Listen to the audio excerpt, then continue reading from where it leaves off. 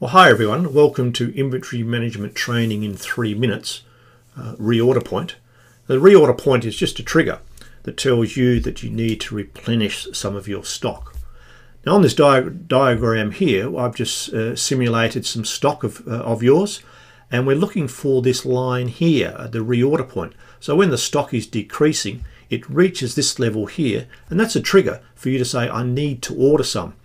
And you order some of those on your supplier, and as the supplier's delivery lead time, the stock is decreasing, and hopefully the supplier delivers on time before your stock reaches zero. So the reorder point is a trigger to reorder. But you really need to know what you're doing in setting that reorder point. If you order late, you'll run out. If you order too early, you'll have too much in stock. Now another trigger that you might use is periodic review. So have a look at one of the other 3-minute videos where I explain the use of periodic review. So let's look at reorder point on a diagram. So on this diagram I have quantity on this axis here, and I have time on this axis here. And we start off with some in stock, and you're consuming some of these items. And it reaches this point here, which will be determined as the reorder point level. And I've also on this diagram incorporated some safety stock.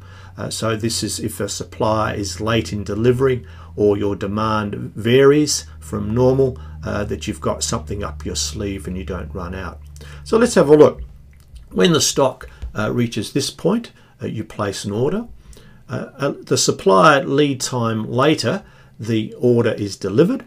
You have predetermined the reorder quantity, and your stock moves from this level to here, and then the cycle repeats, and when the stock reaches the reorder point again, the next order is replaced. So that's how it looks on a diagram. How do you calculate it? Well, the order point is simply the demand consumed during the lead time plus safety stock. Now, or reorder point is the demand during the lead time plus safety stock. Now let's show you a little example. Let's assume that you're selling 100 units per day. Your lead time is 30 days. You've determined quite arbitrarily, look, I'll have a safety stock of 5 days, but that could be 10, could be 20, whatever you determine it to be. Now the reorder point, as we explained, is the demand during the lead time plus safety stock. Or, now the demand during the lead time is 100 units per day. Your lead time from your supplier is 30, so it's 100 multiplied by 30. Now it's plus your safety stock. You determined you want 5 days up your sleeve just in case. So 5 days at 100 per day is 500. So the reorder point is set at 3,500. Now there is another way of setting safety stock. Now hanging with me here, don't turn off. It's quite simple and it's quite a useful way of calculating a safety stock. The safety stock is calculated by a safety factor times standard deviation. Now the safety factor is a function of your required customer service level. So do you want a 90% customer service level, 95, a 99? You determine that what service level you wish, and we'll determine the safety factor. And standard deviation, again, is just a measure of the variation in your customer demand. Again, refer to one of our other videos on that. So what you do with that is you look up a table. Now these are statistically valid tables, and you determine, for instance, say you wanted 95% service level. So you're happy with achieving the customer's demand 95% of the time. Now if you had a standard deviation of demand, so your customer demand is up and down, and you can calculate that at 50, then the service factor is 1.64.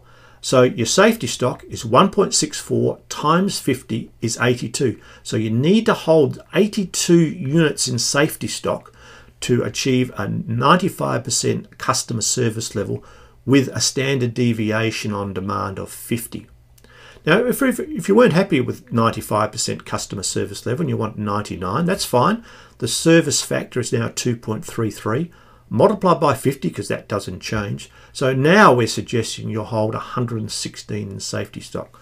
So you can see the advantages of using a table such as this to determine your safety stock requirements, and you can value that and see what the implication of having these high customer service levels are on your inventory holding. So that's how simple a reorder point is. It's the demand during the lead time plus the safety stock. It's just a trigger for you to reorder your stock.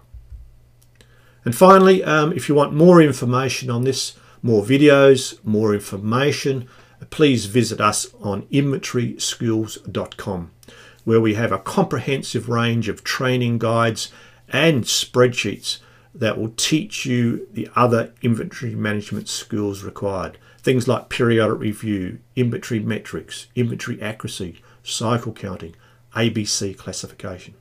And remember, with new skills, you'll stand out.